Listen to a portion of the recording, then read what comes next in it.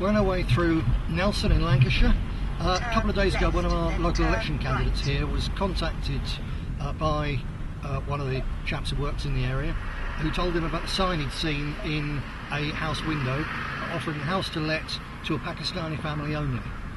So he got in touch with us, and a couple of days later I came here to have a look, to see for myself. And yup, it's there. So we're going to have to take some pictures of it now, then we're going to go to the police station. Because back in 1976, a man named Robert Relf advertised his house for sale to an English family only. Robert Relf ended up in prison under the Race Act for that.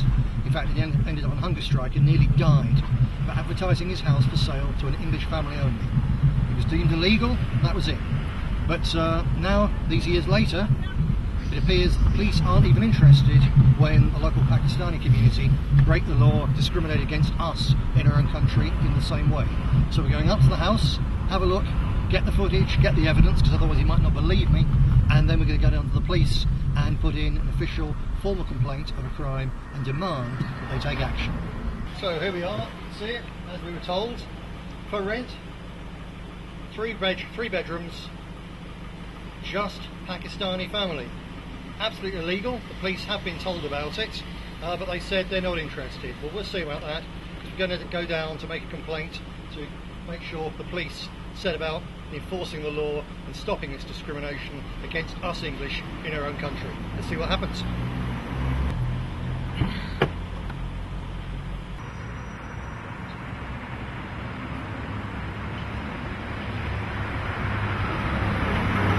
Right, there's a house in Railway Street, number 185.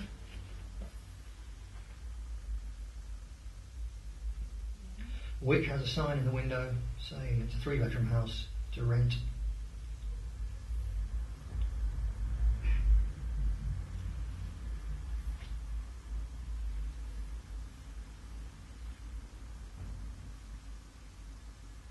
To a Pakistani family only.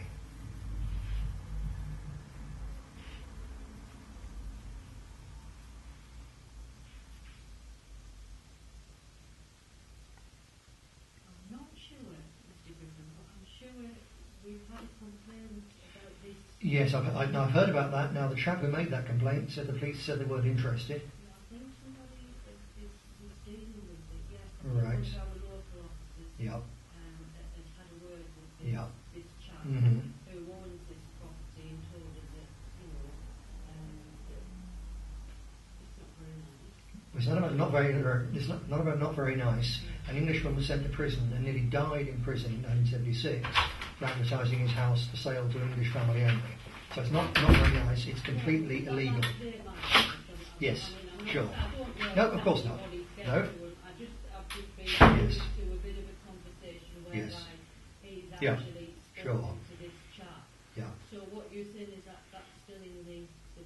It's still in the window, and obviously the complaint was made several days ago, and it's blatantly in breach of the law. Okay, right here. So can I have a number for the station, or so that I can get back and give you my number as soon as it's changed?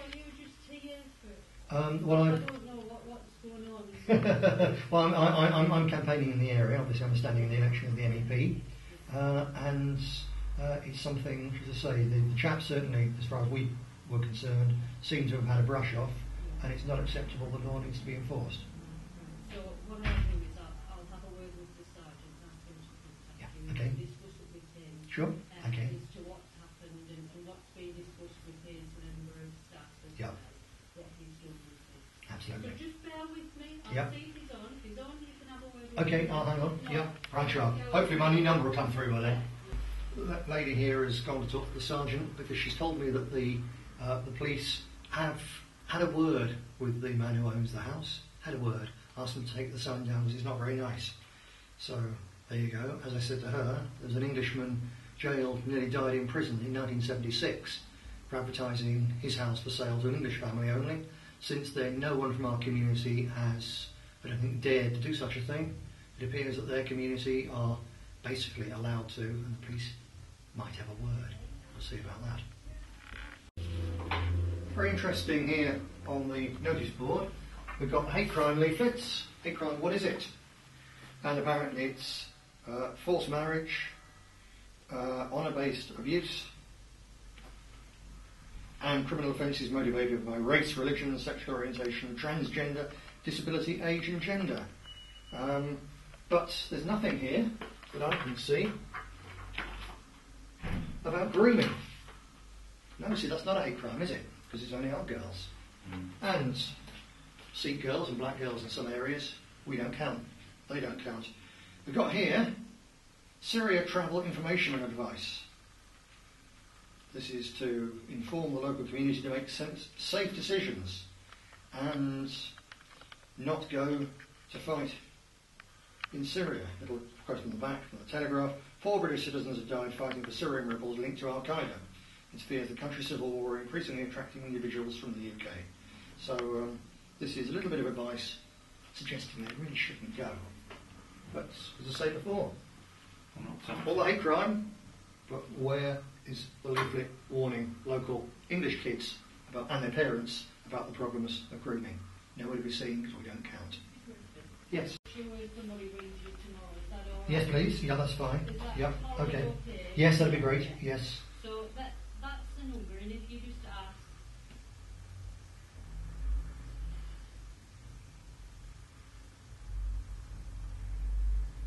I'm here till 8 o'clock. So if you just read that 101 number. Okay. I'll get through to you if I get the number. And you can give me the number. Thanks very much. Yeah. And then I'll explain what it's about. Okay. Yep. Okay. That's great. Thank you. Just one more thing. Can I have a copy of your leaflet about grooming, please? No, I haven't.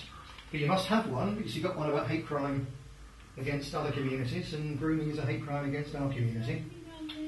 There's not. No. No.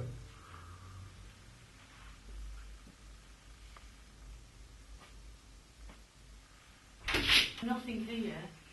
Have you seen one about grooming? I haven't. No, I haven't. No. Okay. No. I'm not surprised. Thank you very much. Oh. Okay. So the lady's going to get the sergeant to phone me back and tell us what's going on. I'll try and record that call when it comes through and keep you posted.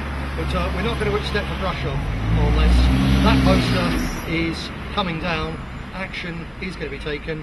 If the police won't remove it, we will.